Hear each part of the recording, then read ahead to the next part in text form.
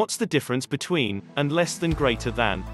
Parentheses, the single one is called a parenthesis, also known as curved brackets, have plenty of uses in everyday written language. Their most common use, as I've demonstrated already, is segregating subordinate material or asides. Usually, this is stuff that could be left out of the text or skipped over during reading without altering the flow or meaning of the surrounding sentence. You can do the same thing with commas, like I did in the last sentence and am doing now, but if you've got a few commas in the sentence for other purposes, things can get a little out of hand, like they might be here. In cases where a writer is uncertain whether a subject is singular or plural, or male or female, and he wants to cover all the bases, parentheses denote that things could be one or the other.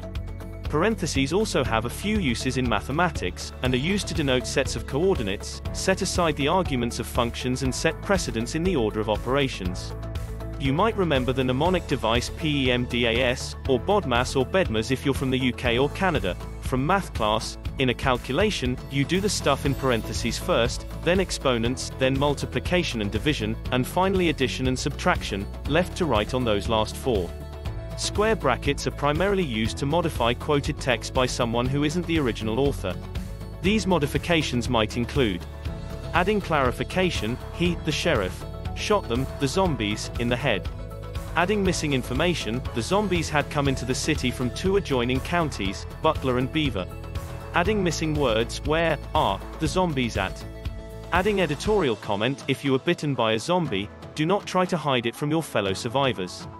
Emphasis mine, adding an ellipsis or the Latin word sic to indicate deleted material or that the text is quoted exactly as it appeared in the original source, OMUH God, sic, the zombies are coming through the window.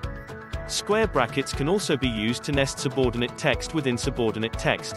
This is done by putting square brackets, like these guys, inside parentheses. In mathematics, square brackets are used to denote floor and ceiling functions, commutators, matrices, intervals and other things that I don't understand. Curly brackets, sometimes called squiggly brackets or braces, don't see much use in everyday writing, but do pop up in poetry, to join triplet lines, music, to mark grace notes, math, to list members of a set and different programming languages, to enclose groups of statements. Less than greater than chevrons, or angle brackets, are also largely confined to specialized use in programming markup language, like HTML, tags and other statements. In comic books, graphic novels and video games, they're sometimes placed around dialogue to indicate that the character is speaking another language and you're reading the translation.